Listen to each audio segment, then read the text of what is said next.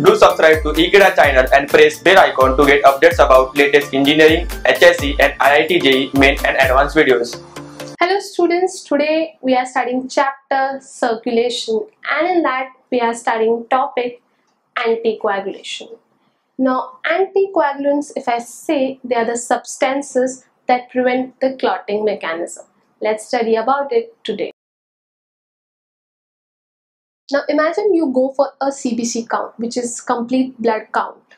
That is, you give your sample to the technician and you want them to do your complete blood test. Whenever you do that, we all know that once you remove blood out of your body, your blood is going to coagulate. Now, if clotting is going to happen, don't you think so that he or she is going to find it difficult to do the test or analysis? So at such time, anticoagulating agents are added to the blood so that the blood does not coagulate. Also, if they need serum, plasma separately for their test, it could be antibody test or antigenic test, depending upon the requirement of the patient, they make sure that it happens. So anticoagulation or anticoagulants are the substances that prevent the clotting mechanism.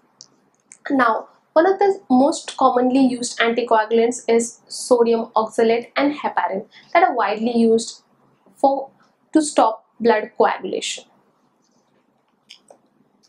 Anticoagulation. Now, the substances that actually prevent clotting mechanism inside body are termed as anticoagulants. Now, one of the normal examples or simple examples is heparin. The another example is sodium oxalate. What happens is heparin stops the clotting factor or clotting mechanism by inhibiting the formation of thrombin. Now we all know if there is no thrombin formation inside the body, do you all think so that there is going to be a formation of fibrinogen, which is the insoluble component? No.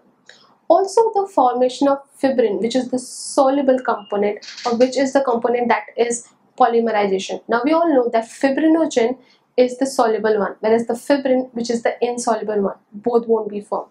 If that is not going to happen, there will be no polymerization that is going to take place.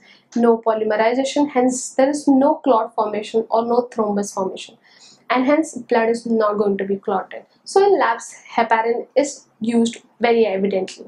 Students, in this part of the chapter, we came across anticoagulants and what is anticoagulation mechanism, and I hope we are clear with this concept. Thank you.